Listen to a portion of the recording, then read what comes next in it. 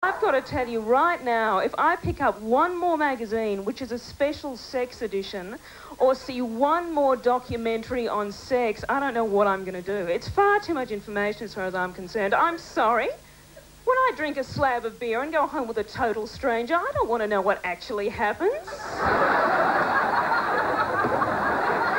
I think the best sort of comedy, well, for me anyway, comes from your own experiences, and comedy that's maybe based in or has a little bit of truth in there somewhere. And you know, I've done routines about men masturbating in front of me in laundromats, which is another little experience I'm thrilled to say that I've had. So thankfully life just keeps serving me up these magnificent situations and I can turn them into comedy. This is a true story, I'm afraid. I was having lunch with my father. Dad's a bit of an offbeat kind of guy.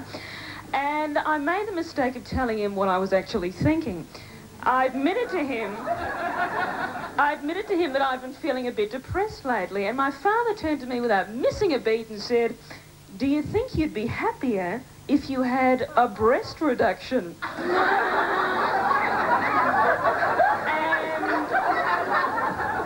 I had to say, well, no, but I might be happier if you had a lobotomy. Because, you know, I just couldn't quite understand how he had made that leap from point A, which was my child is unhappy, to point B, which was so obviously she should just have her jugs locked.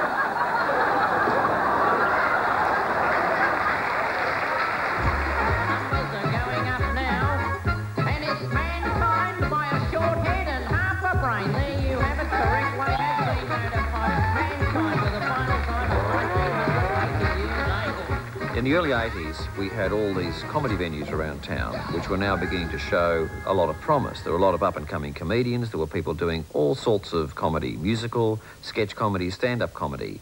And yet, if you went out into the suburbs, knocked on any door at 8 o'clock at night and walked in, they would be watching American sitcom.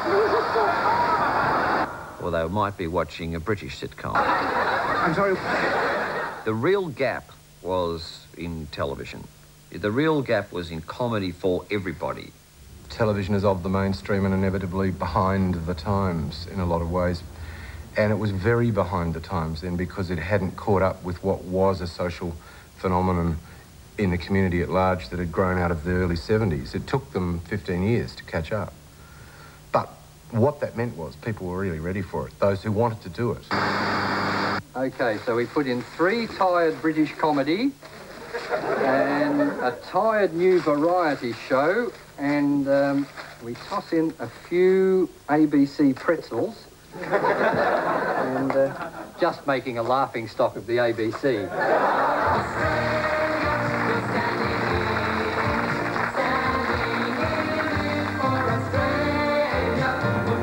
Well, Australia Standing In It was the first intentional comedy made by the ABC in Melbourne. They'd made some very funny things in the past, but they'd been called dramas or musicals, I think. It's a wonderful thing, television. It's the only medium in the world where you can see the back of your head.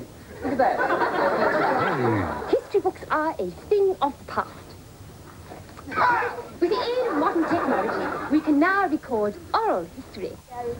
Oral history of Australian politics, take 1. Can you tell us, in your own words, what you remember about the dramatic political events of 1975? Yes?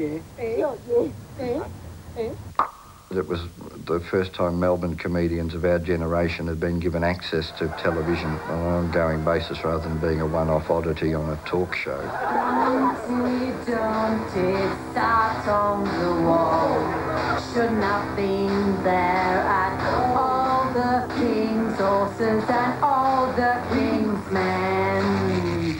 Gonna make sure Humpty don't get himself together again. It also had 3 women in it who didn't wear bikinis and didn't climb up ladders in libraries so you could look up their dresses, and they developed characters and personas of their own. And that was unique. I can remember at the time thinking that I'd not ever seen a sketch comedy show from anywhere in the world that allowed women equal footing. Hi, I'm Debbie Wilson. And I'm Tim McTanunda. I don't know if you know, but I'm in this amazing new wave band called The Room Clearers, right? Wow! Freak me out, Tim. That's really uncanny because I know a guy in The Room Clearers. Me too. Tim and Debbie were quite shocking Australian characters at the time because they didn't fit into the rural yokel or the drunken ocker mate. They were a new generation of Australian characters. Someone such as you who has a really secure position in the unemployment industry, should view your dole check, right? Not as a source of social insecurity, but as a ticket to spiritual awareness. I know. I really feel sorry for the so-called haves with their jacuzzis and their in-ground swimming pools. Are they really happy, Tim? Well, they look pretty happy to me, didn't they? They're so happy. Okay, they were probably they were happy. I think that it was important to introduce those characters into television. For us, it was, I guess, just another step along the way. But for people who hadn't seen the Melbourne comedy scene and who weren't familiar with the development there, people from outside metropolitan Melbourne, it was quite startling, I think. There's the office boy. Well, don't laugh, he's from a broken home.